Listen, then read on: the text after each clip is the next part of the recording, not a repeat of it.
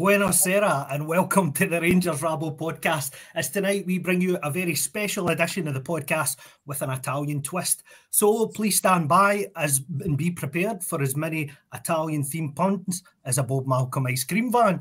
So let us make you an offer that we can't refuse, as tonight we're the destination for all things Serie A and the Football Italia golden era of Channel 4's coverage, seasons 1992 to 2002. So sit back, relax, let's embark on a 60-minute nostalgic journey through the rich tapestry of Italian football's yesteryear.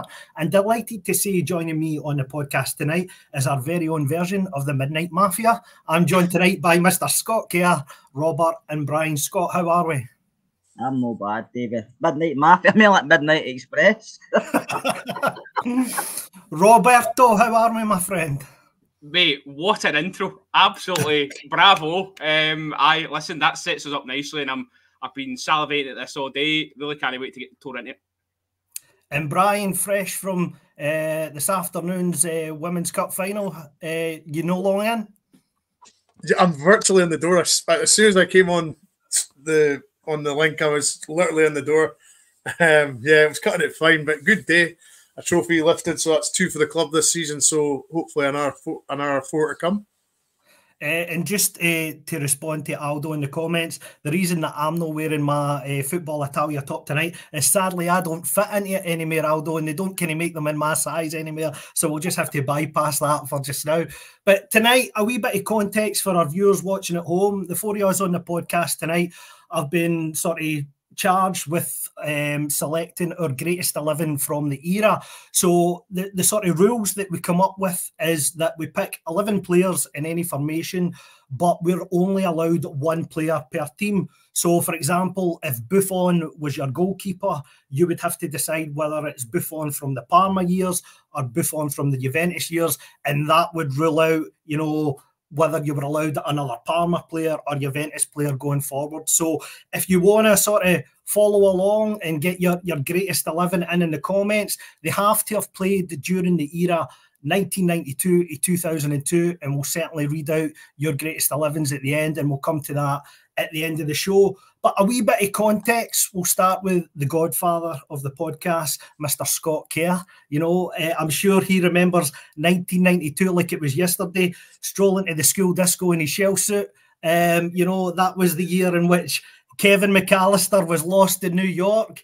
The Shaman had a #1 single with Ebenezer Good, and you could get a golden cup in the local shop. How good a chocolate bar was that?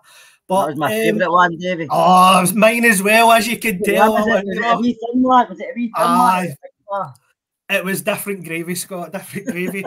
So if we cast our minds back to 1992, and Channel 4 were following Paul Gascoigne in his road to recovery at Lazio through rehabilitation, and they had started the chat with Lazio, actually, for the TV broadcast rights of their games. And long story short, Serie A said to them, well, you can't have the rights to just the Lazio's game, but we'll sell you the full coverage of the Serie A international broadcasting rights for 1.5 million. And if you put that into context right now, that wouldn't buy you one of Cyril Dessers' legs in the current transfer window. So 1.5 million for the whole of the Serie A broadcast rights was certainly some deal. And it was a show with a sort of different variety, to the usual. Obviously, we were used to terrestrial coverage with Scott Sport. They had their sort of lunchtime show, and then the Sunday show with a phone in. On BBC, they kind of had a Friday night magazine show with Friday night sports scene, and then the highlights on a Saturday night. But this sort of had a different vibe, Kerr, and it started off with none other than Paul Gascoigne hosting it, but out from the shadows came the producer James Richardson, and he really stole the show going forward. He did, yeah. I mean, he never done presenting before, by all accounts. Yeah, I remember saying he never done that before, but he was quite knowledgeable about European football, especially Italian football. But I know Gaz was meant to host it, but I think for various reasons he failed to turn up a few occasions, didn't he? I think he just went AWOL, as Gaza usually did back then. But it was new to everybody. And I think quite a lot of people just suddenly tuned in and started liking Italian football, because back then it was probably the best league to watch, because England pretty much up when like what it's nowadays. It wasn't full of money. because it was called obviously the First Division back then, but I think it was the year after I went to English Premiership '93. But it was just something different, wasn't it? And I think it was just a joy to watch, seeing all these players we've only maybe heard of, or seen highlights of, or buying VHS tapes and stuff like that. So it was great to see, and we all watched it for different reasons. When I started watching it, it was just for the players. Some of the players' names you heard, especially watching the World Cup and stuff, you'd like to watch this for this guy and that guy, and then the more you watch it, then you start to like maybe one or two teams, do you know what I mean? So it's living. So all we do, we watch football and then we watch different leagues, we pick a team we like. Any sport you end up picking a team you like, so no, it was really good. I really enjoyed it. I know they tried to, Channel 5 tried to bring it back, didn't they? It didn't even last that long, but no, it was good back then because it was something different because we didn't have all the TV channels we have just now. And Brian, if we think about it, 1992, you know, the coverage, you know, football, it sort of spiked after Italia 90, I felt, in terms of, you know, how broadcasters started to package it. I thought that the intro to Italia 90 on the BBC, where they had Pavarotti and Nessun Dorma, everybody just sort of got the vibe of how to broadcast football differently. And broadcasters started to take it a bit more seriously than they did with sort of Saint and Grievousy before, where it was sort of, you know, more sort of comical. It then became sort of more a entertainment industry and packaged as such. And I think under the stewardship of James Richardson and the commentary of Peter Brackley, Channel 4 and their Serie A coverage certainly nailed it. They certainly did. And I always enjoyed James Richardson sitting outside some suave cafe with a coffee with all the papers spread over. And he'd read the headline in Italian, then explain what it meant in English. And he'd read the sort of rumours and the stuff that's happened in the week previous. So, yeah, James Richardson was a tremendous host. You got the sort of lead up to the game on the Saturday, and then the Sunday was the live game. And as you know, live games back then were cup finals and pretty much, you know, maybe a semi-final at a push, and that was it. So the very thought of watching live games, league games, was alien. Everybody was just sort of totally sort of bespoke, bewitched by it, and everybody just sort of fell in love. I mean, I was 14 at the time when it started, and as you can imagine, a 14-year-old teenager watching Italian football, it was just, I couldn't get enough of it. My life at the weekend revolved around it. I watched the Saturday show, and then I made sure I was home on the Sunday to watch the live game of whoever it was, and that was life back then. It was just get home for the Saturday show and then watch the live game on the Sunday. And Robert, I don't know what it was like in your house, but me and you were born in the same year. But a Sunday morning, the longest 2 hours of the day for me was when Little House of the Prairie or the Waltons was on, and then Rawhide was on after it, waiting on Football Italia to come on. Honestly, it was enduring. And your mum always got a show to the telly back then before your dad got the Fitbit for the rest of the day. Listen, I'm much like Kerr in the sense that it was the window into European football for me. I'd you know, me and my cousin used to collect football stickers, and you know, Euro '96 in particular, and then I'd go down to his house at the weekends and we'd lie in front of the telly and just, as Kerr said, fall in love with all these names, which I'm sure we're going to talk about later on. But I think it's important to say that it was probably the first football show that you saw where it was an English sort of presenter, but he was speaking the fluent tongue. Which I think sort of sealed the deal for them, by the way, when they went over there. I think when they were trying to negotiate that deal, the bigger clubs weren't so keen on maybe it just being English sort of coverage, but the fact that James Richardson spoke the language and he was hosting all the interviews in Italian sort of blew it up. And as you say, you just sort of fell in love with it. It became cult, and you sort of took it for granted in a sense. But no, it was, as I say, first look into European football before phones and the internet, and you every weekend falling in love with stadiums and jerseys and players. And a bit like Kerr, never had a club, just loved the football. And then we'd watch the game this Sunday. As soon as it was finished, out with our football onto the street, and we were Vialli or Ravanelli or Edgar Davids or, you know, whoever it was. So, no, fond memories. And Kerr, if we think about the coverage, I think what topped it off as well is, you know, James Richardson was a fantastic host, but Peter Brackley on commentary absolutely nailed it. And obviously things were a bit different back then. The commentary was done live from a wee TV studio in London, you know, but he's broadcasting and telling the story as if he's actually at the game. And more often than not, he seemed to be joined by Ray Wilkins in the commentary box, and the two of them had a sort of great rapport, and they sort of made you feel comfortable viewing it, and very knowledgeable, and it was, you know, part of the package. It made for great viewing. It was, because we never really had anything like that previous, do you know that way? So you had obviously Peter Brickley, you had Ray Wilkins, but I think you had Joe Jordan at times, I think you also had Paul Elliott at times. So there's various players who maybe played over there as well. So it was good, and it was just good to watch. Listen, not every game was great. I mean, I can't remember most of the games because it was so long ago, but it's like I said earlier, it opened your eyes to all these guys you've never heard of otherwise, because some of them were household names, Natalie, but never really made it across here because there wasn't such things as satellite telly or internet back then. There was certain things you could do, but it was a lot hard done. So like, you were buying maybe Shoot magazine and stuff like that, or other football stuff, but this came along and it opened your eyes to other football, because obviously we just went to watch football up in Scotland, but then this came along and you thought, these guys are just different class compared to what maybe some of the players are watching here. Obviously now you can see games from everywhere.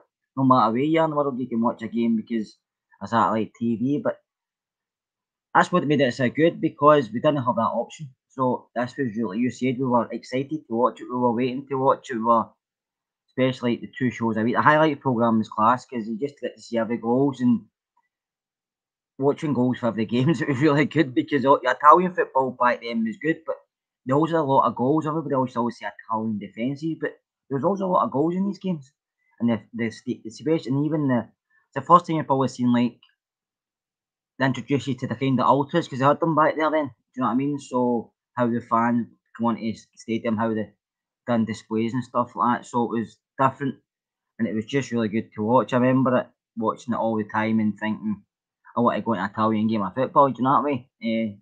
Glad I did, but eventually managed to. But it's just, back then we were younger, and it was great to watch. And then you go out in the afternoon and go to iBooks, whatever. But listen, it was great because it just something we never had previously. Apart from even the computer wise, you had maybe Football Manager, but it was like stick guys, wasn't it? If you remember that, Davie, we stick men playing Football Manager, no, like what Robert plays now. It's like the 4D stuff, but no, it was really good. And I say the guys who presented the show were superb. So they were doing a fantastic job, and the Italian language is just sexy.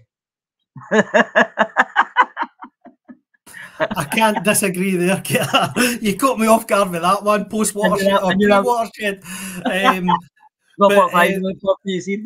But Kerr makes some great points there, Brian. I mean, Italian football, you know, from probably the people who don't watch it, was often sort of, you know, hit with the tag, you know, that it was defensive football first. But if we go back to the very first season, which was 92-93, the first game started with a 3-3 draw between Lazio and Sampdoria. And then if you think about it, in the same season, we had a 7-1, a 7-3, a 5-4, a 5-3. I mean, it really was the league that had all. And at that time, you have to say it had all the best players in the world in that league. It certainly was. If you were a footballer of any stature, Italy was the destination. It was as simple as that. You know, I mean, you just look at the likes of Van Basten, Hullet, Rijkaard, you know, all those sort of guys. I mean, that's just 100th of the guys that were there. It was just the place to be. And I think because they had so much attacking sort of talent on show, it was impossible not for goals to happen. You know, there was latterly Papan went to Milan. You know, guys, you know, it was just littered with world-class players. And if you were, as I say, if you want to accomplish anything in your football career, a move to Italy was top of the tree. And it was so good to watch. As you say, the first game ever was 3-3 Sampdoria, Lazio at Genoa, the Genoa Stadium. So, I mean, yeah, it was just great. And it was so fresh. It was so new. It was the first time you'd seen any sort of league outside of the UK. And it was just everybody was transfixed by it. And as you say, Italian football did get a tag of being boring and sort of, defensive. I mean, the only team you could say that was utterly outstanding at sort of defending during that era was the old Milan sort of team. That centre back and the goalkeeper were just sensational. So, but it was a great time to watch fantastic football, watch the best talent in the world, and it was just the place to be. Simple as that. And Robert, obviously, Italian football being Italian football, it's not without its controversies. And I remember a broadcast in '95 where Milan were playing Genoa. And obviously during the first half of that game, I'm sure, some of you will be aware what happened. Maybe some of your younger viewers watching won't. But back in the day, before there was social media, there was such a thing as teletext or CFAX, and that's where you got your information. That was the original Gillette Soccer Saturday, where you used to watch a text video print version on your telly, and that's how you watch your coupon coming in. But back then, as they were doing the live broadcast of that Milan-Genoa game, obviously there was a fan murdered in the first half of that game, and they weren't able to communicate that going on, and you didn't find that out after the game. And that's just how it was back in the day. Unfortunately, Italian fans even to this day still have that sort of tag where they've got the intimidation factor. There's still UEFA warnings about travelling to certain games, and that was very much the culture, certainly in the early to mid-90s. Well, you listen now to people that go to Italian grounds in this day and age, and it's a full-on passport check before you get into the ground, and it's really high security. So that's probably stemming from that. And I do think maybe laterally that's what maybe killed Italian football, was the controversy. We will talk about maybe match fixing and things like that. But just to come back to what Brian was talking about, and I actually think that Italian football in the 90s was the blueprint for what we have for modern day football, in the sense that the way the players were living their life off the pitch as well as on it. They had these spa-like bloody training grounds that had never been seen before. English clubs and Rangers even training in parks and stuff. Apparently Milan's was like a 5-star resort. So these guys, as I say, probably set the standard in terms of the whole of Europe. And we had, it was no coincidentally, you had football, Italia 90, and then the likes of Platt, I think he went over there, didn't he? Gaz obviously goes over there. I think Des Walker might have had a spell in Italy as well. So you saw that influx, and then I always remember David Platt in that Sampdoria shirt looking splendid. Really, again, just more iconic sort of features. So I think, as I say, Football Italia was the flagship for modern day football as we know it now. And obviously, you can see that the threes are wearing resplendent retro jerseys from that period of Football Italia. So, Kerr, I'm going to come to you first. Please explain to the viewers at home what top it is you're wearing. And also, if you can hit me with what your sort of favourite tops of the era were. There was some really garish Italian strips back in the day. I remember Claudio Taffarel was the Reggiana goalkeeper. And if you go and Google that goalie top, honestly, it was absolutely horrendous. So, Kerr, any favourite jersey you in the era? I like the plain jerseys more. That's what I'm wearing now is the Roma one for 2001, 2002, and it's a European jersey. Never really wore it in the league. It was obviously just for Europe, but I like the Adidas stuff. I like the Adidas Roma ones. I always thought Juventus was just class because it's just the old-fashioned Juventus. Every season it's the same sign, but the Milan and Inter Milans were good as well. But I used to like stuff like Barry, Udinese, because they brought up different stuff, and it was just different seeing all these different jerseys. But I always liked Adidas kits more for some reason. I still probably do it to this day. I just think Adidas produce the best gear. But I remember the Kappa ones come in as well, and they were very tight fitting and all the players, weren't they? But Italian teams, even the Italian international side, they would always look class with what they dress in, and compared to maybe back then to other countries. But obviously it's kind of different now. But the jerseys were just different. You had Kappa, you had Joma, I think, was out very early over there as well, and you had Adidas. I can't remember seeing much night jerseys, but I could be wrong. But Lotto that Brian was wearing, that was an Italian make as well. So Italian mates we never heard of, because it was just really Adidas Adidas Night and Umbro weekend that we had over here. But you seen different makes over there, didn't you? Spell like Kappa and over, and you started seeing guys wearing their football boots, and as a kid you're interested in different football boots. So well, obviously they're all kind of just black boots anyway back then, but it was just different, you know, with tops, and Lazio's tops were always good as well. And I'm sitting here with my top on, I'm praising Lazio. Do you know what I mean? Don't get that over on Rome Day. But no, the top, I just like the football tops, Davie, and the more unusual the better for me. But like I say, I used to prefer the plain ones, but I always go for ones that maybe no many people have, just so I can keep them and then either sell them later on or hand them down to whoever. But I just like collecting football stuff, so this is one of the ones I've got. Well, Brian, my favourite jersey is the away version of the top that you're using, and it's the Fiorentina 92-93 away strip. I mean, it is just a sheer class strip.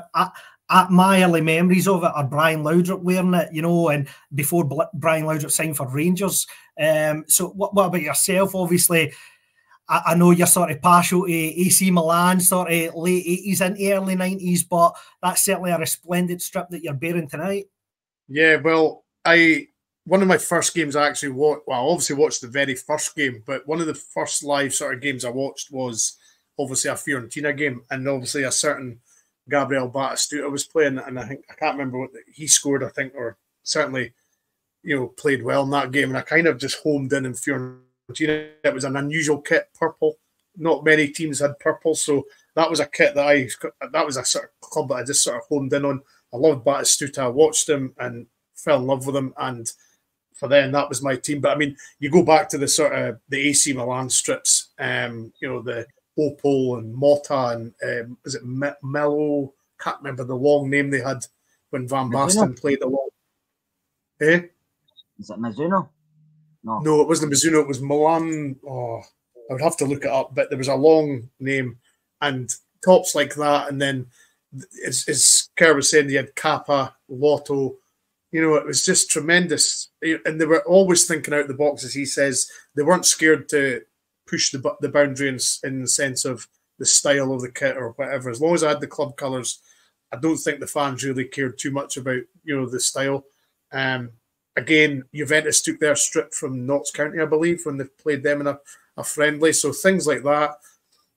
And then you go into sort of like Robert was saying earlier, that Sampdoria shirt, the ERG on the front, very iconic sponsor, just stuff like that. And for me, I was totally bewitched by the kits. I loved them, and there were just some tremendous. The only one I really didn't sort of like or care for was the Inter Milan one, purely because it was always black and red stripes, and they very really changed their sponsors because they were Pirelli for a long time, and Fibar, I think it was the other one. They were very reluctant at changing sponsors and everything. So that was the only kit I wasn't really fussed about. The Parma one, well, Parma kits were absolutely first class. So, you know, it was just a great time to be a fan buying these shirts. And even the kit makers must have had lots of fun making them. I think you might end up black and blue, Brian, if you tell an Inter fan that he had a black and red top. But no, you touch on some great points. For me, I loved the Sampdoria 93-94 home strip, the Asics were. I thought it was great. Obviously, Ruud Gullit signed, and you know they were making a move to try and challenge for the title. And for me, is one of my earliest memories. I loved watching that side play football. They were a great side to watch. You know, in terms of the latter years, Inter Milan had a third top that was very similar to the Rangers away kit that Gabriel Amato scored a hat trick up at Pittodrie, the white with the blue and then the light blue. Inter Milan had a top like that, 3 shades of blue, which might, be a funny name for an adult movie perhaps, but certainly that was the third kit at that time. I'm going on Doogie Vipod on you now, but certainly, the 94-95 Juventus away strip with the blue and yellow, the Kappa one. I remember Del Piero in that strip, Vialli, Ravanelli. That for me was just, the quintessential kit back in the day that everybody wanted, that you could never get a hold of. You had to go into Greaves and wait 6 weeks for it to come. It was a different life back then. Now they've got them all to hand. But Robert, for you, any favourites? You're sporting a very, you know, Batistuta-esque strip there, shall we say? I think for me, it's more the shirts remind me of players, Davie, rather than, you know, the period of a club. You've just said there, as soon as somebody sees that Fiorentina shirt of that era, they think of Batistuta, right? I know Brian might not like me here, but the Inter 95-96, it's Ronaldo for me as well. You've got the Parma, is Hernan Crespo. I also love the Euro 96 Italy top the night one. Now, I know Kerry was saying there not many were the night, but I also remember this shot of Paolo Maldini in the full night trackie with the 95s on. Just looking absolutely gallus. So I literally the kits were just, as I say, pinned to players, and it was the first time for me that I'd seen the number and name sets. I was wowed by that. I always thought they looked absolutely stunning. I always remember seeing you remember Nakata when he was at Parma, wasn't he? Remember that one stinks out in my mind as well. So, it was the shirts are iconic, as you say. I don't think they make them like these anymore, to be brutally honest. In terms of the design and the collars and the wee buttons on, I think we go through shirts to a penny these days. But some of the Italian stuff and even the British stuff of the 90s is just goes down in history. Okay, obviously something that sort of goes hand in hand with Italian football is the stadiums, and some of the stadia, hasn't changed much from back then. There's obviously a lot of talk just now about, certain iconic stadiums, getting replaced and no longer going to be there. But for me, I'm going to be slightly controversial here in the fact that the one thing that I sort of hold a sort of grudge against Italian stadiums for is when it came to Italia 90, a lot of them built that running track in round the side of the ground. And for me, as a football fan, my favourite thing for a stadium is a compact stadium where you're right on top of the pitch. And for me, my two favourite stadiums in Italy for that reason are Fiorentina's and Genoa's, because, especially Genoa's, it looks like a castle for the outside, but inside, it's so steep.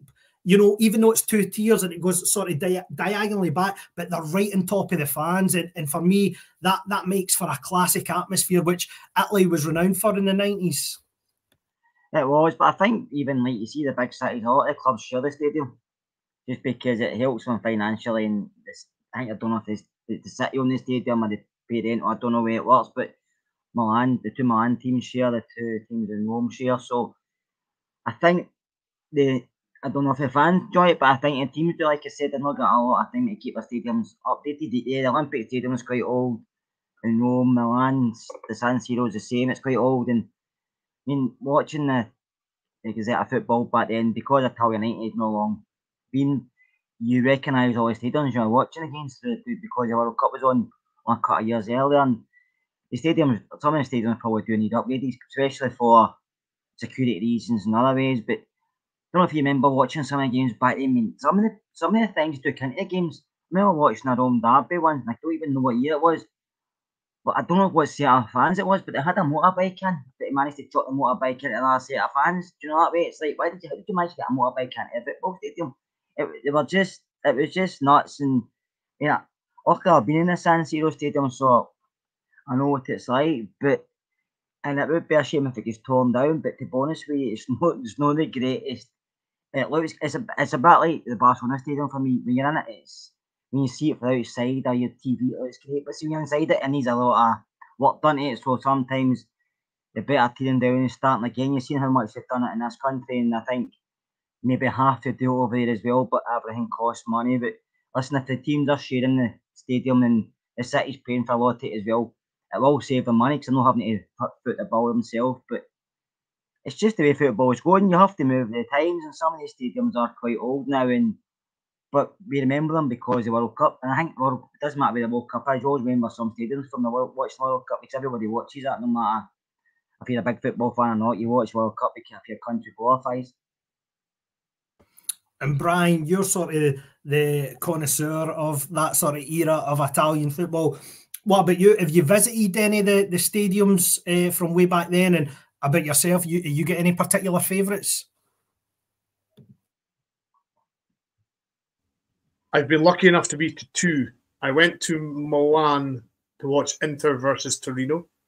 Obviously, with being at Milan, it was just a potluck weekend. We went, and obviously with them both playing there, you were getting a game. You didn't know which one, and it was Inter versus Torino, so that was brilliant. Only thing is, as Kerr says, it's a tired stadium. The inside's not very good. Basically, all they've got is plastic seating that you sit on, and there's no backs. It's very, very basic. But it was the first time I was introduced to a sort of capo where there's a guy with a megaphone and he's just telling the fans what to sing, and I was like, "What's going on here?" And somebody sitting next to me says, "Oh, that guy tells them what to sing," and I was like, "Oh, that was a totally new thing to me." And then I went over to Florence to watch Fiorentina as well against Empoli, which was a 2-2 draw.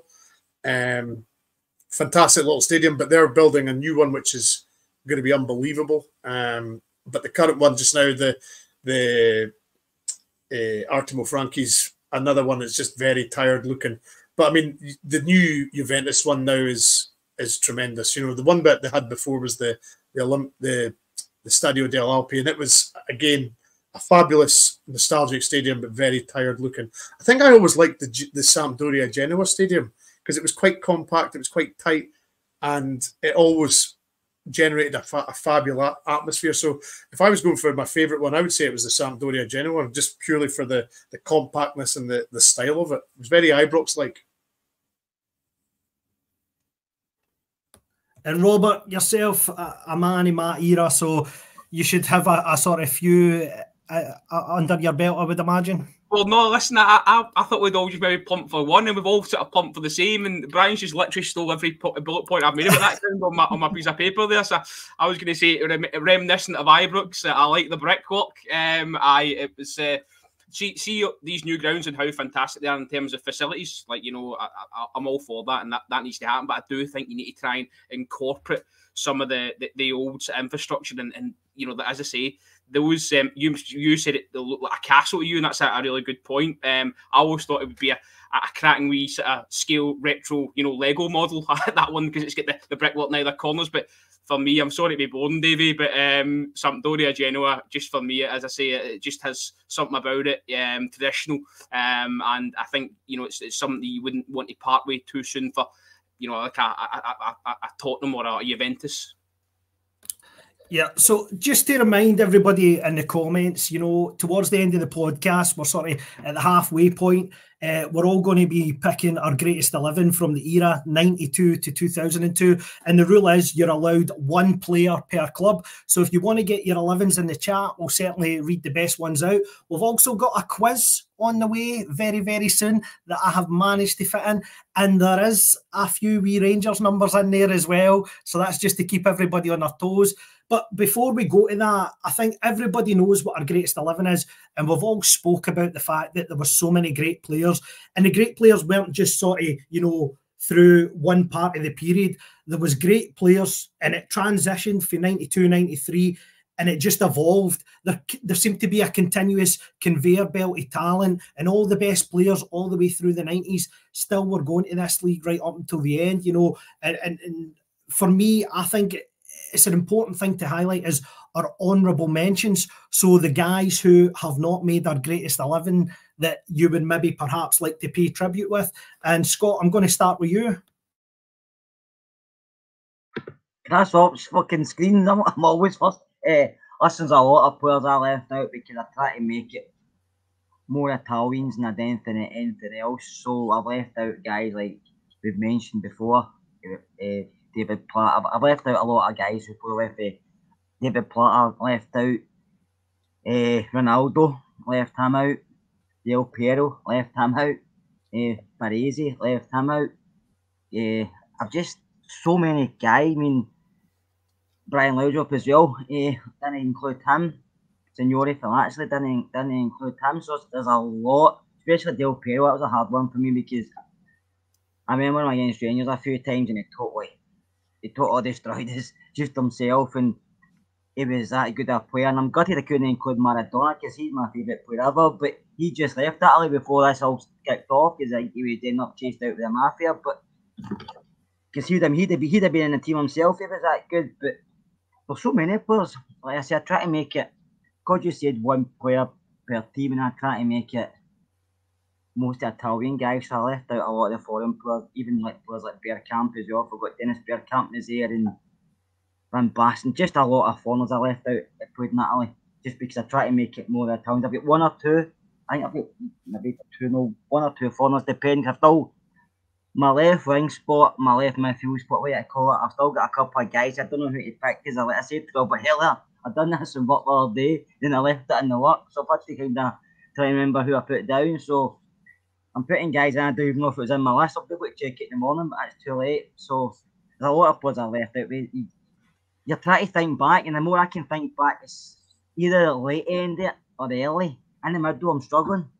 So I had to use Google a wee bit, but I didn't want to use it because I wanted to just remember the players I remember. So I'm trying to do it that way. So, and then you know yourself, you're thinking of one guy, and you think of Milan's team, you could probably put the full Milan team in, a Juve team in, because they won so many titles, and but you don't want to do that either. So you're Googling guys to say, right, he's probably a 5 Italian team between that 10 years. I can maybe put him in and use that club. So that's kind of what I've done.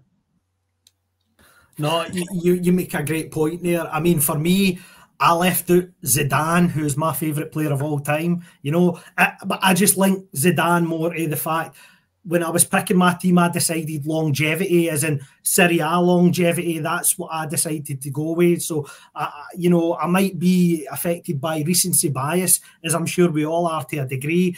But Marcel Desailly is a player that I left out because when he was in Italy, he sort of played more as a holding midfielder. And for me, I thought his best position was centre-half. And that's why I've left him out. I've left out Cafu, who's arguably one of the greatest wing-backs of all time. I've left out R9. Sorry, Aldo, guilty as well. You know, I've left him out as well. And the one player who I really struggled with not putting in, because I think he had longevity, I think, you know, he won everything that you could win in Italy, was Pavel Nedved.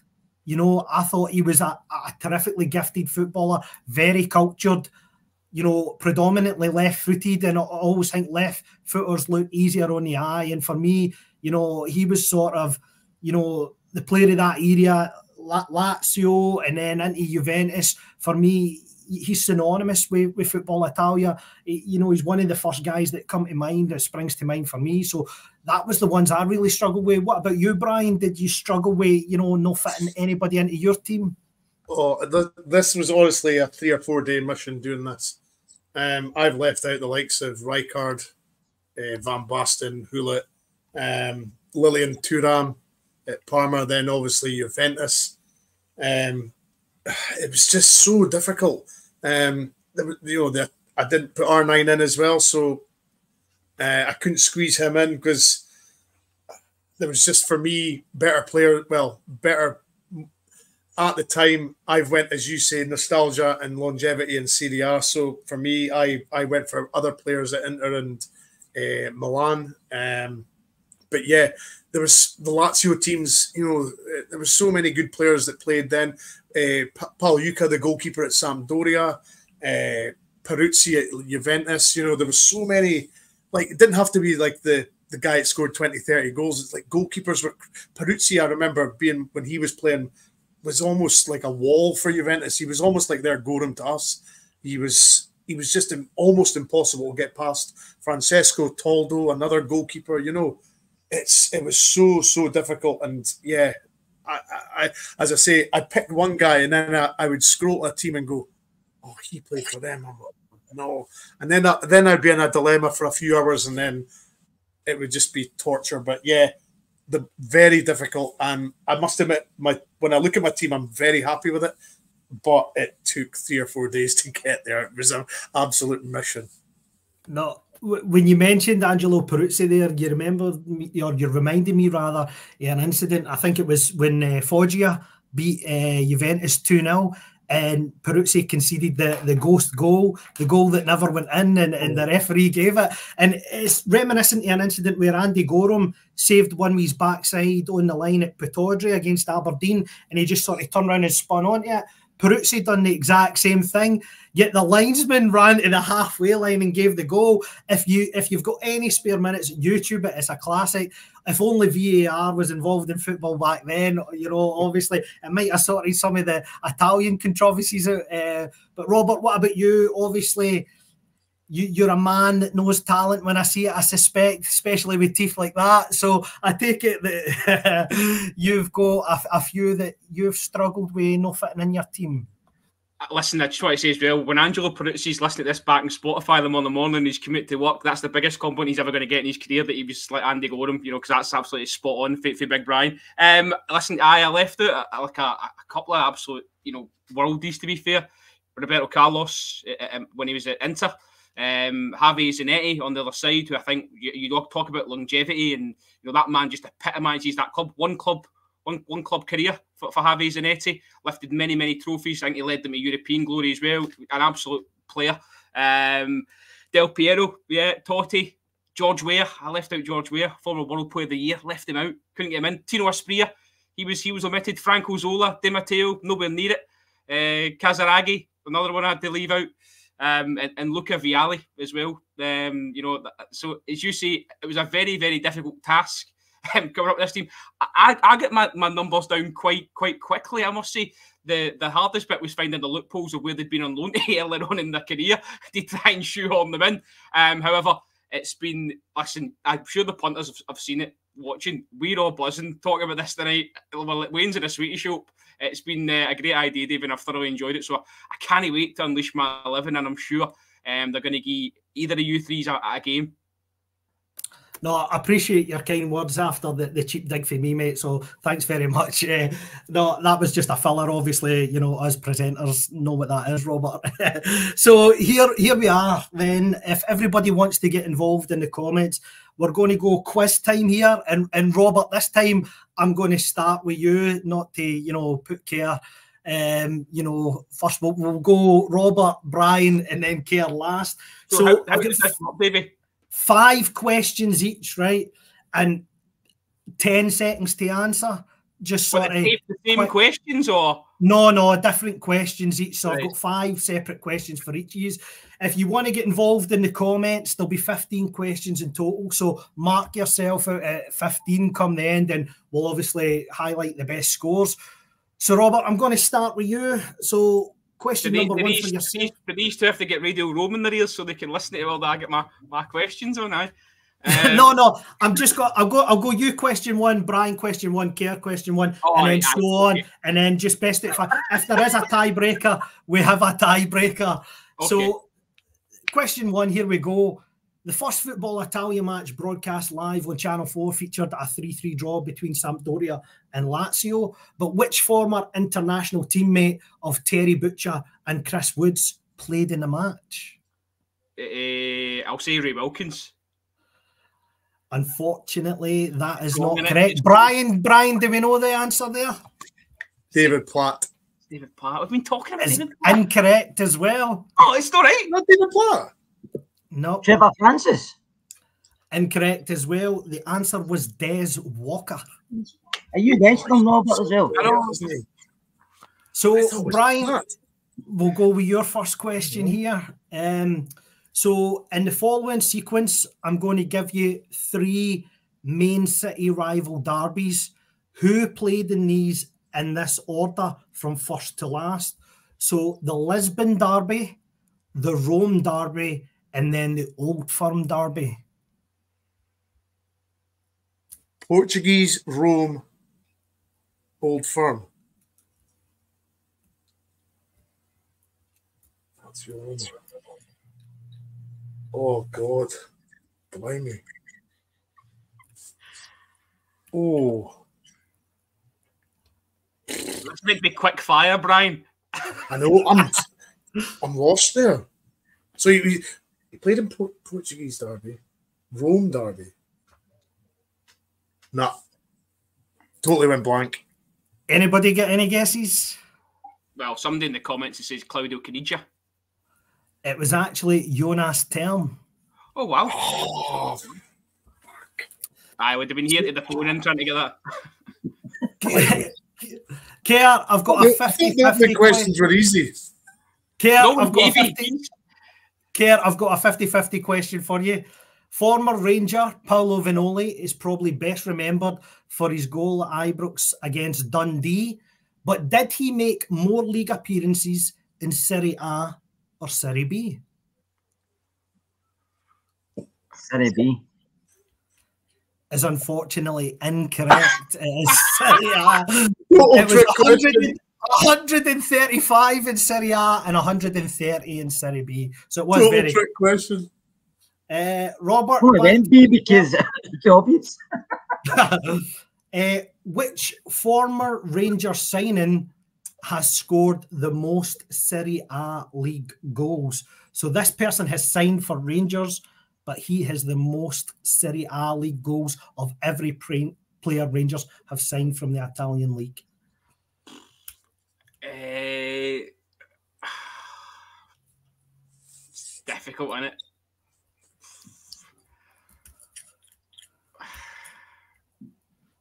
No, I can't even have a stab at it because I'm Marco Negri. Is a fair enough guess, but unfortunately it's incorrect. Brian Kerr. Mark Gately. Who? Mark Gately. No, it's actually Pipo Maniero. I believe Buffalo Albert's got the correct. So Pipo Maniero actually signed for He never Rangers. played for us, though. No, but that wasn't the question. It was who signed for Rangers. So, what year was that?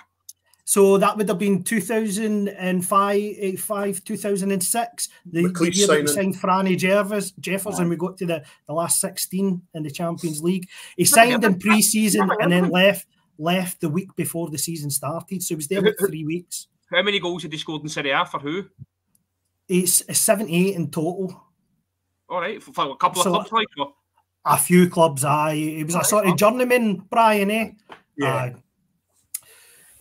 So, Brian, I'm going to come to you with this one. Milan won the title season 1993-1994, but how many league goals did they score?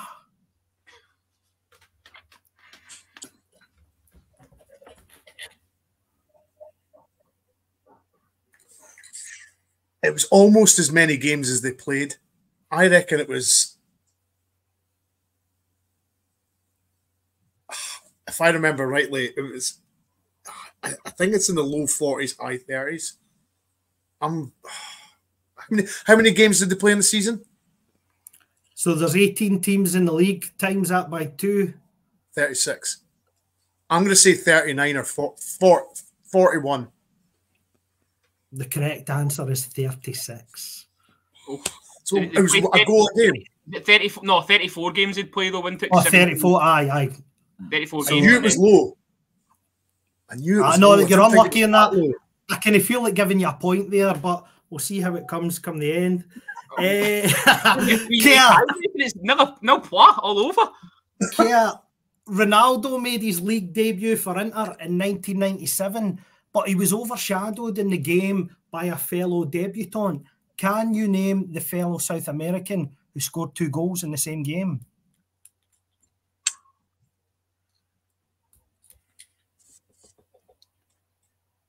No, I can't even think. Brian, you want to jump in?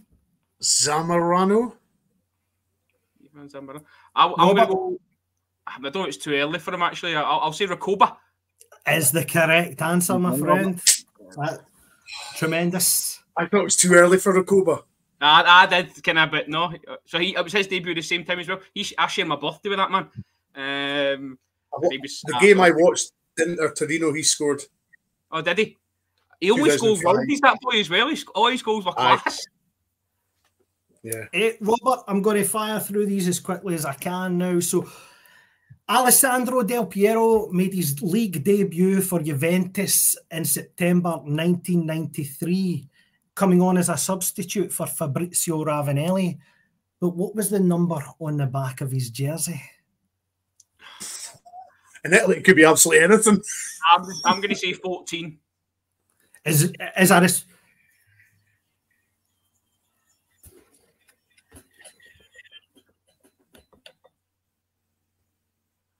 Don't know what was coming through on his computer there. Was it? Sorry, a wee bit of technical difficulties there. Is it 14? Very close. It was 16, to be honest with you. So unlucky there. I feel like giving you a point, but I'm not going to.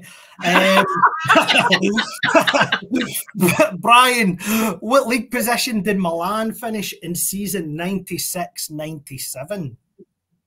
10th. I read this the other day. Brian, you're going to kick yourself. It's 11th the following season. They finished 10th. Honestly, I'm not winding these up. These are the correct answers. I knew they finished like way down. That's a fair good guess. Bastard. Kerr, I'm going to come to you here, so it's quick fire. 19 players have won the Ballon d'Or between 1987 and 2007. Only one of those players never played in Serie A. Who was it?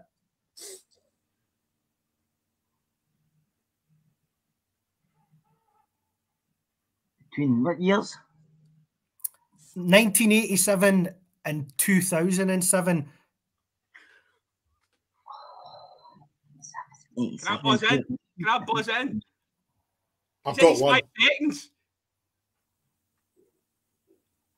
I'll just say Ronaldo, Cristiano Ronaldo. It's McCoist.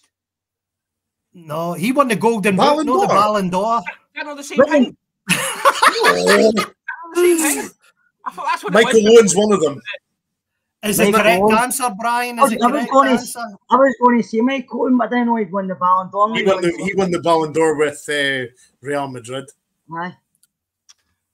There we go. I've learned something new today, that the Golden Boots know the Ballon d'Or. Brian, if you don't get this one, you're as well going off the podcast. Which car Back to me. Is it? Oh, actually, sorry. My apologies, Brian. My apologies. My last one. Robert, which car manufacturer sponsored Milan for 12 seasons between 94 and 2006? Car manufacturer. Giveaway. Ferrari. Unfortunately, it wasn't Brian. It's bloody awful. That's the correct answer. Oh, you're kicking Well, yourself that was there. the easiest one ever. You've stereotyped your answer there. Oh my god. This is how you must feel when you're on the chase. You know, in the pressure zone. Like you start screaming out your bank PIN number because you're that, you know. Oh. That's one of the most iconic sponsors you could ever get. Brian, which striker did Juventus sign in 1992 to become a then world record transfer fee?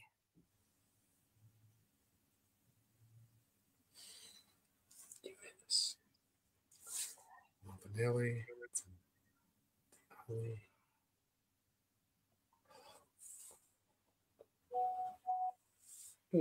I'm not looking at the chat. I'm going to say Vialli from Sampdoria. Is the correct answer. Well done, Brian. Kerr, in 1997-1998 season, which German international striker topped the Serie A goal-scoring charts? Bierhoff. Correct answer.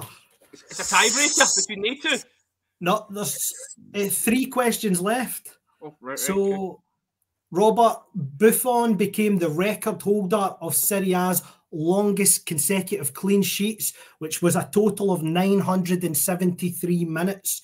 But whose record did he beat? Oh, I'm just going to stab in it. I'm going to say Pagliuca. Is the incorrect answer. Brian, do you want to have a guess there? Sebastian Rossi. Is the correct answer. Was he the Milan goalie? AC Milan. Yeah. All-conquering Milan goalie. He wasn't actually that good a goalie, but it was just because the defence was so good. Brian, your last question. Who was the only non-Italian manager to win the Serie A title during the Football Italia years? Oh, non-Italian. No, they didn't.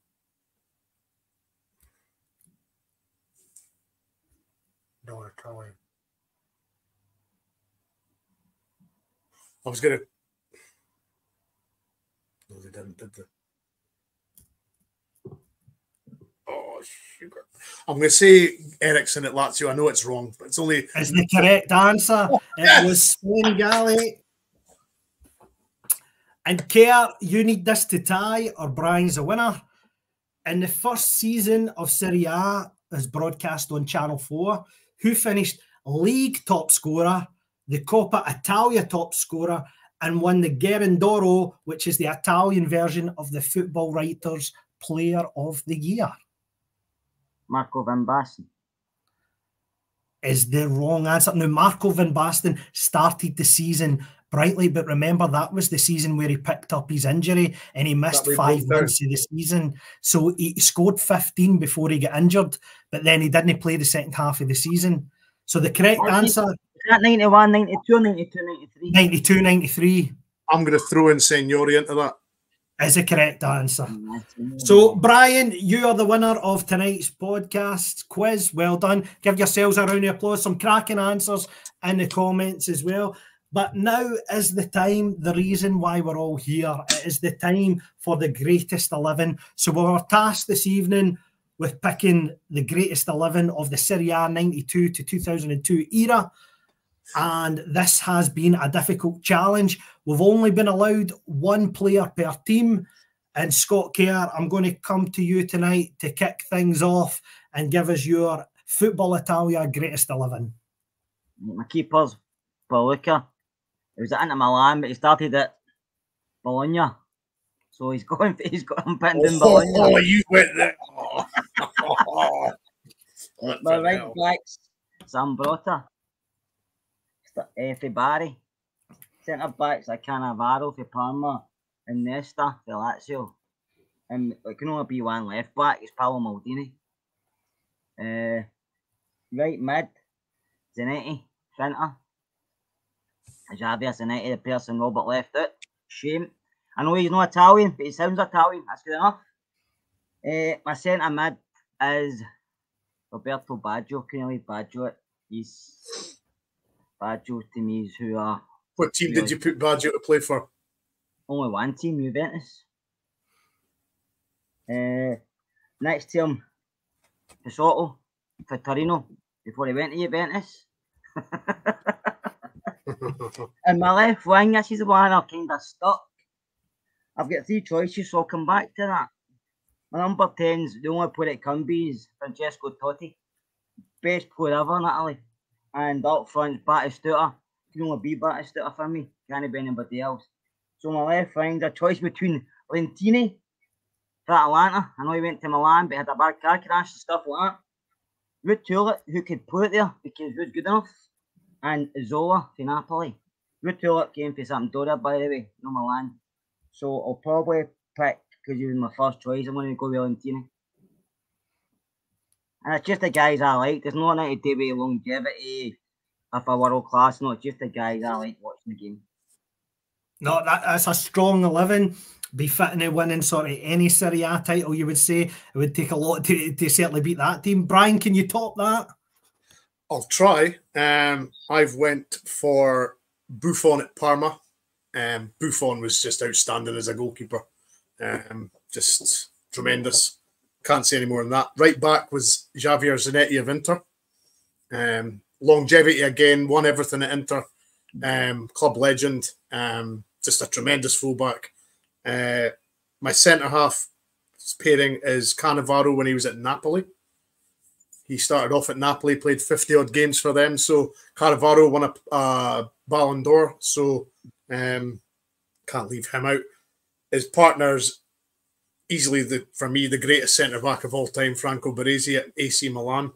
And as you can imagine, I've left out a hell of a lot of players to throw Baresi in, but for me, Baresi was just the definition of a centre-half sweeper. Nothing went past him, so he had to be in, and he would be the captain of this team also. At left back, I struggled a little bit, but I plumped for Sinisa Mihailovic when he was at Sampdoria. The wand of a left foot. This guy could, if there was a bucket in the top corner, he would put it in the bucket every time. He was phenomenal. Maybe the only worry I would have is his discipline. He wasn't very good at that, but as far as a footballer, he could play. He actually latterly, I think, played sweeper for Lazio and stuff like that when Eriksson was there. So that was my defence. Zanetti, Baresi, Cannavaro, and Mihailovic at left back. My midfield, I'll start off with Nedved when he was at Lazio. Nedved, again, started at Lazio when all that all-conquering Lazio team at with Eriksson, but obviously moved to Juventus and became a complete legend at Juventus. I think did he win World Player of the Year as well? Or very close. I think he won Ballon d'Or. On the others, I've only got a 3-man midfield and 3 up front, so it's Francesco Totti in the midfield as well at Roma. I mean, one club man, the definition of a total legend. He had many offers to move, but was always loyal to Roma, and I respect that. That's tremendous loyalty. And the third midfielder I've went for is Zidane at Juventus. I've failed to come up with another Juventus player that could play like him. I tried and tried. There was Vialli and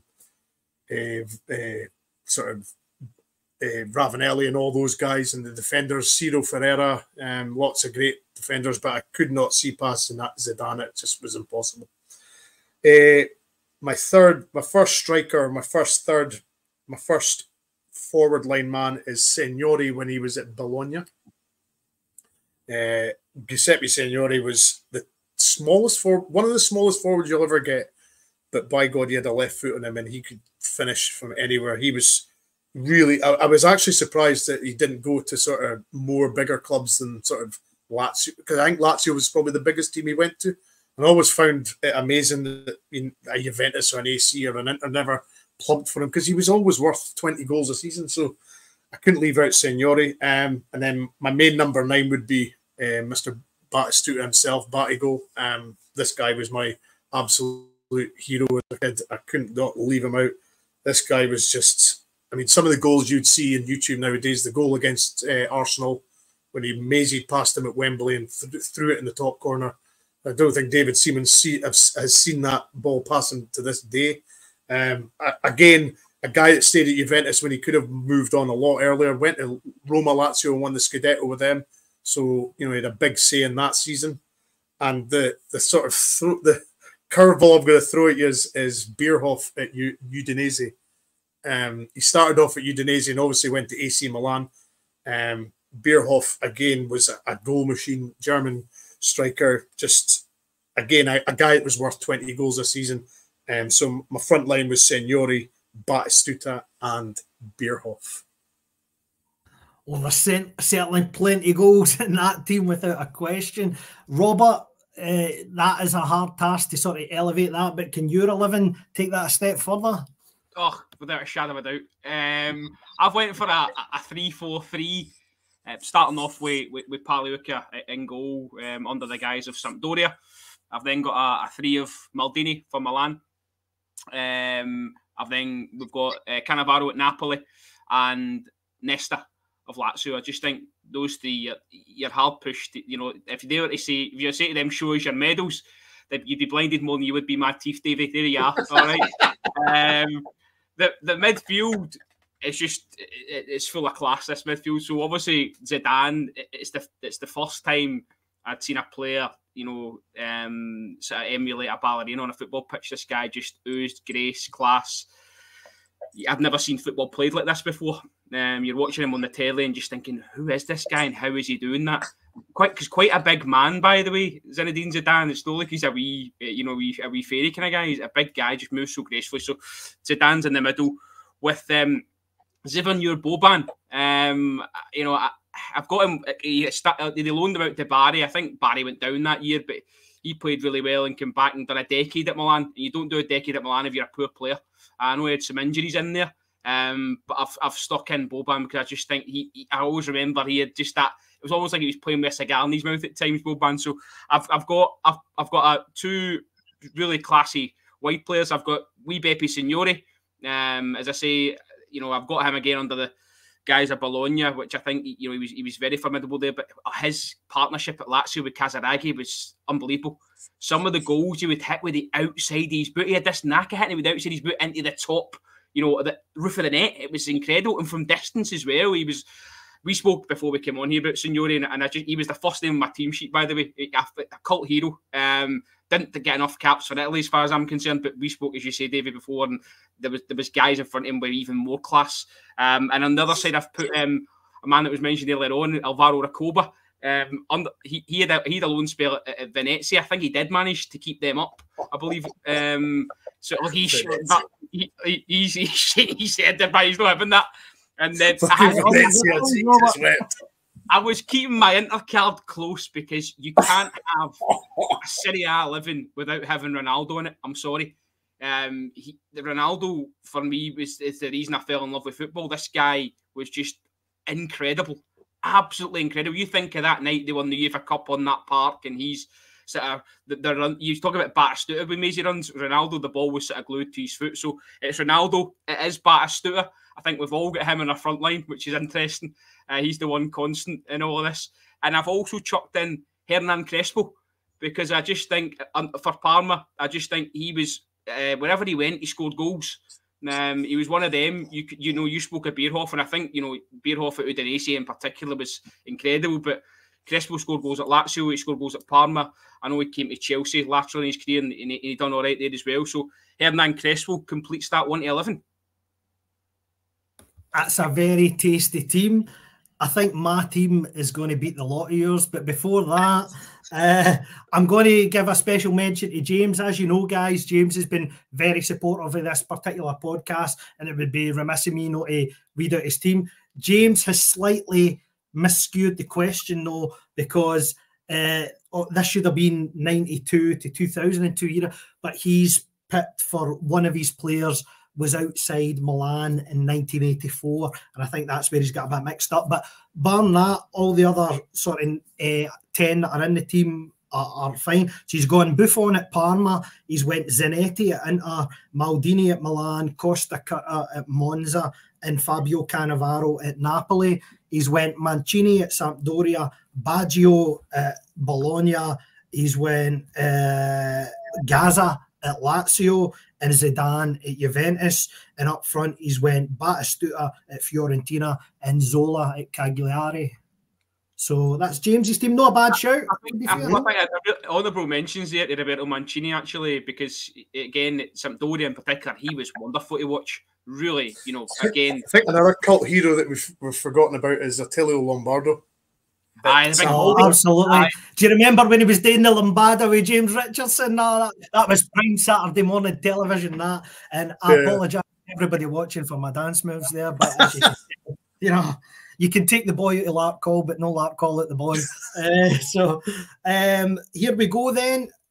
This was my idea of the podcast, and before I name my team, I just want to thank the three of you particularly for the support for this particular podcast. Every guy in the comment, I think it's been a thoroughly enjoyable podcast, and I hope the viewers have enjoyed watching it. But for me, here we go. So I've gone Buffon in goals at Parma, and I'm going to play a 4-2-3-1 formation. So a back four, Javier Zanetti representing Inter at right back. I've got Cannavaro representing Napoli at centre back, Nesta representing Lazio at centre half, and Maldini representing Milan playing at left back. Now, my midfield, you might argue that this is one of the guys know his natural position, but there's a reason he's in my team. So my number 6, my holding midfielder, is Andrea Pirlo representing Reggiana season 99-2000. Now, you might laugh at that, but that is actually Andrea Pirlo's second best season in Serie A for goal involvements in terms of goals and assists. So not a lot of people will know that, but that's why I put for him, because that's when he first came to fruition for me. And he made his Serie A debut in 1994 for Brescia. So not a lot of people will know that.